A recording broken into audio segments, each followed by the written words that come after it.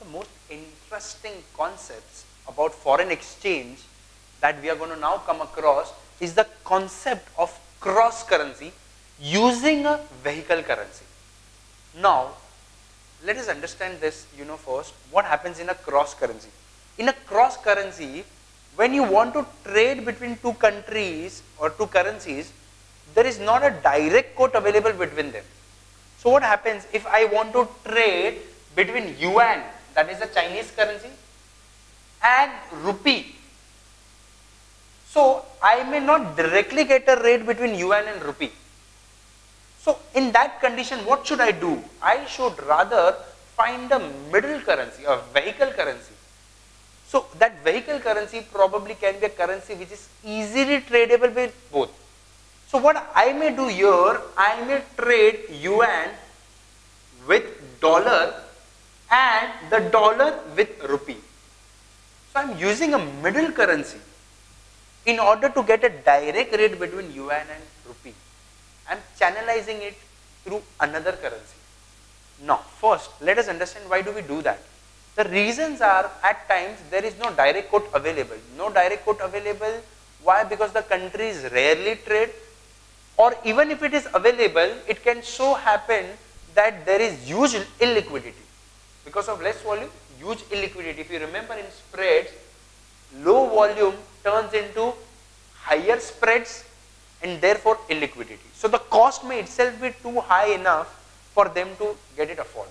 So what would they do? They would trade with a middle currency, a vehicle currency, which is very frequently traded in the respective currencies.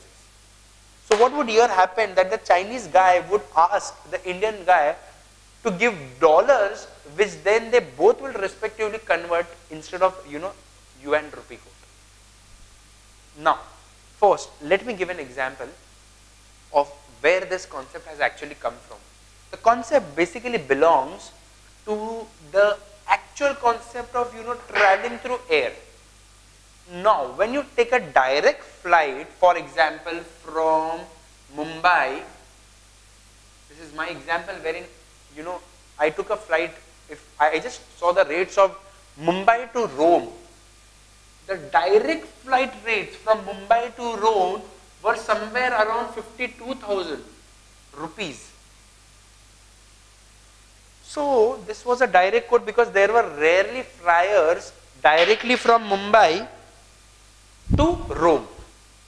So in that particular case, what happened is that I also saw the another route.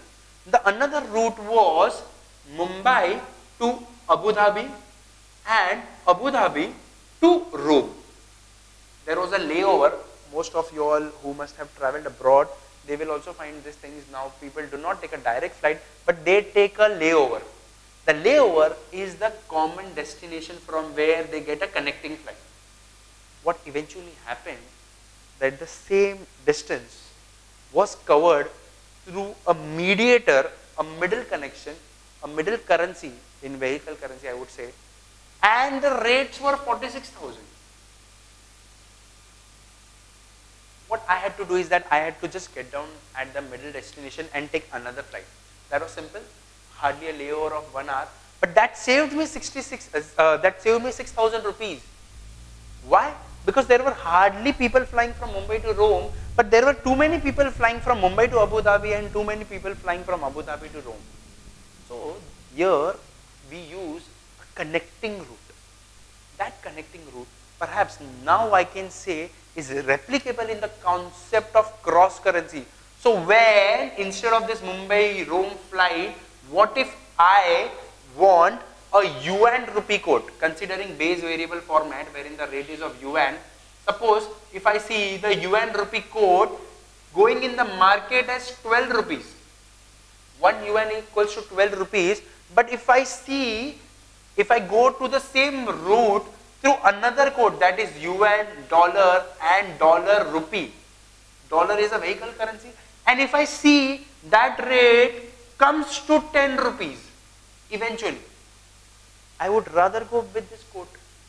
Why? Because dollar is more frequently traded than they both directly traded. So the direct flight costs me more Then the indirect flight, which is more tradable. UN dollar is more tradable, dollar rupee is more tradable. China trades more with US. Also, China has a tendency that it accepts more of US dollar in payments. It does not accept, it is reluctant to accept other countries' currency. It accepts UN or it accepts dollar. Similarly, India trades more with US, so dollar rupee rate will be more liquid, and for China, dollar yuan rate will be more liquid. So that is where I can save money, I can reduce that illiquidity cost, and I can get a better rate. This is the concept of cross currency that we are going to do now. So let us do that with the relevant example of an importer exporter who finds that as an issue. Two things we are going to do here. First is that we are going to calculate this into a dollar rupee code. We have, into a yuan rupee code. We have yuan dollar and dollar rupee code. We need to convert this into a yuan rupee code. And we need to identify as to how much are we saving. How much are we saving, and that is where the concept of cross currency using a vehicle currency. Vehicle currency is a common currency, the common connection, the common route through which you take another flight. That is what